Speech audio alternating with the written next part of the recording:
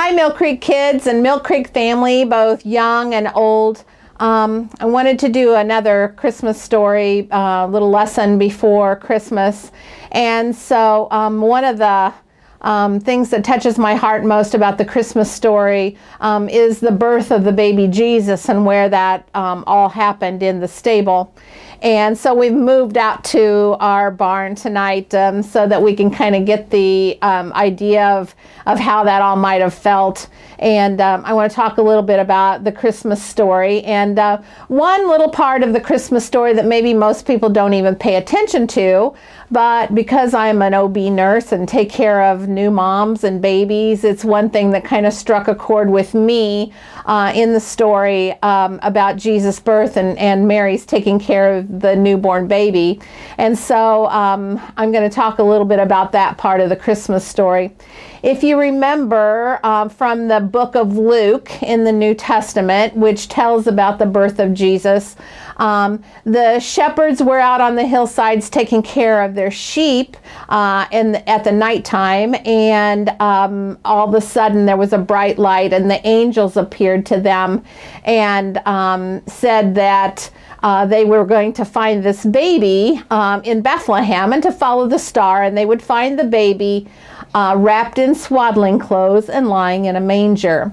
And so the four little words there that kind of struck a chord with me were wrapped in swaddling clothes. Now, some of the texts might call it swaddling cloths. And so we're going to talk a little bit about that tonight, swaddling clothes, and what that means. Swaddling cloths or swaddling clothes at the time were wraps of maybe rags around a newborn that you would wrap them in and wrap them tightly. And, you know, we still swaddle babies in the newborn nursery. Most of our newborn nurses know how to wrap their babies pretty tight to keep them warm. And the reason that they wrap babies in the swaddling fashion is that because when babies are inside of their mommies, it's very tight in there and it's dark and it's warm and babies are comfortable inside of there.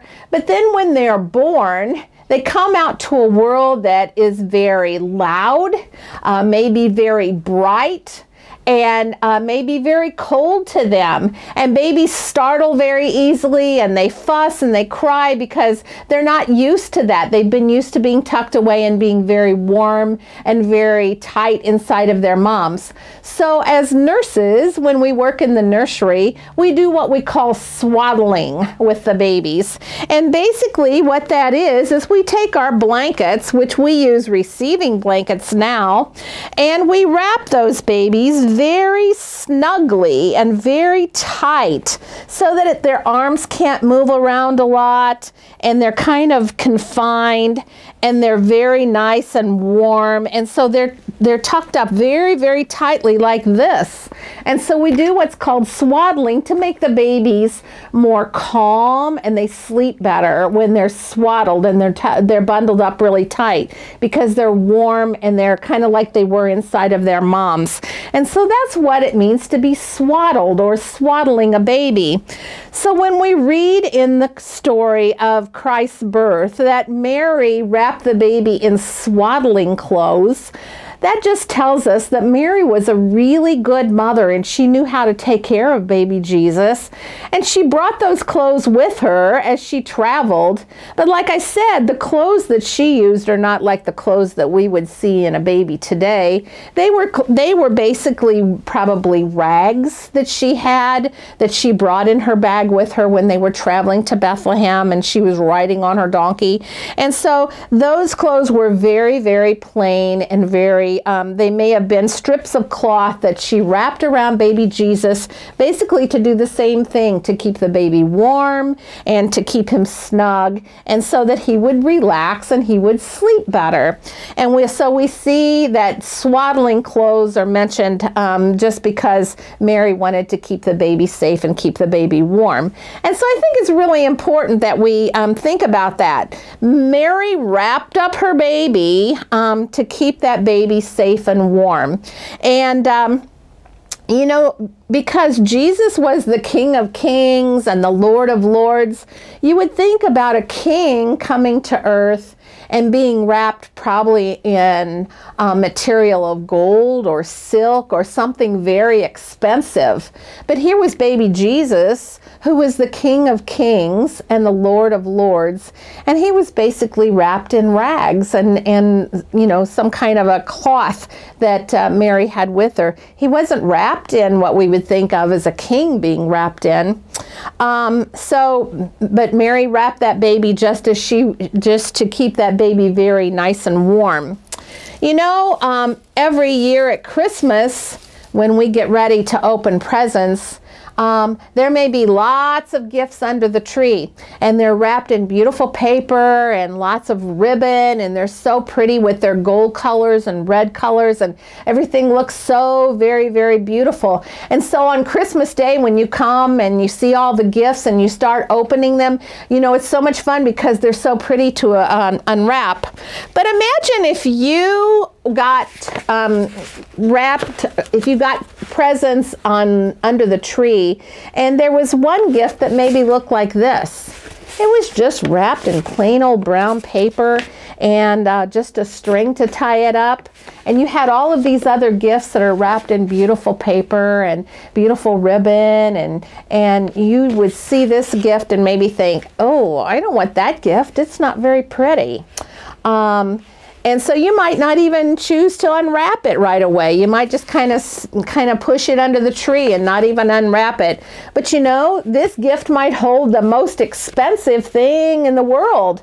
And because of the wrapping paper, it's kind of hidden that. So, you know, a lot of times when we think about presents, and you think about them being wrapped in very pretty paper, and it may not contain anything fun at all. So, but sometimes you have a gift like this, and you might think, oh, I don't want to unwrap that because it's not wrapped very pretty.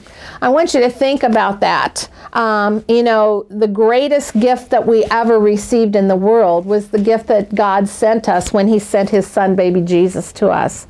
And that baby was wrapped in very plain clothes, but it was the greatest gift that we've ever received.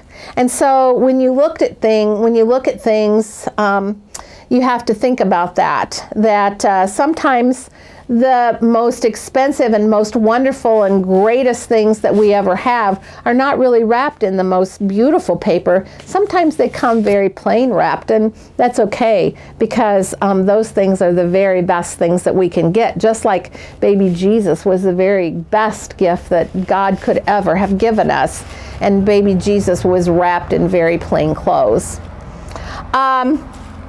I hope you had a good time putting together your craft this week. I made one here, and I hope yours kind of looks like this too. The little foam nativity set, which shows Mary and Joseph and baby Jesus and the star. And so this is what it should have looked like when you finished it up. And you can hang it on the tree, put the little gold cord through and put it hanging on the tree. They all just kind of stick on there, and so this is what it should look like when you got finished with it. So I hope you enjoyed your little craft. It was kind of fun to put together. I want to say a prayer, and then I'm going to sing Away in a Manger. And I want you to think about the greatest gift that we ever received, that gift of baby Jesus lying in a manger. And how important it is for us at this time of year to remember that, and how important that gift is to us, rather than the gifts that we sometimes get on Christmas morning. The gift of baby Jesus was the greatest gift that we could have ever received. So let's bow our heads, and we're going to say a little prayer, and then we'll finish up with Away in a Manger. Dear Father, we just thank you so much of the gift that you gave us so many years ago, that gift of baby Jesus, and how important he was in our lives, and how he grew to be such a wonderful teacher, and how he grew to be such a great Savior for us, and then how he died and saved us from all of our sins by dying on the cross. And we just can't thank you, Lord, enough for the gift that you sent to us.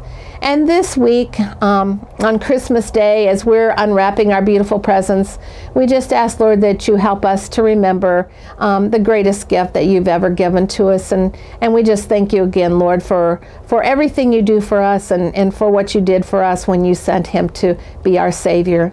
In Jesus' name we pray, amen. Away in a manger, no crib for a bed, the little Lord Jesus laid down his sweet head. The stars in the sky looked down where he lay. The little Lord Jesus asleep on the hay. Merry Christmas, Mill Creek, and we'll see you in the new year.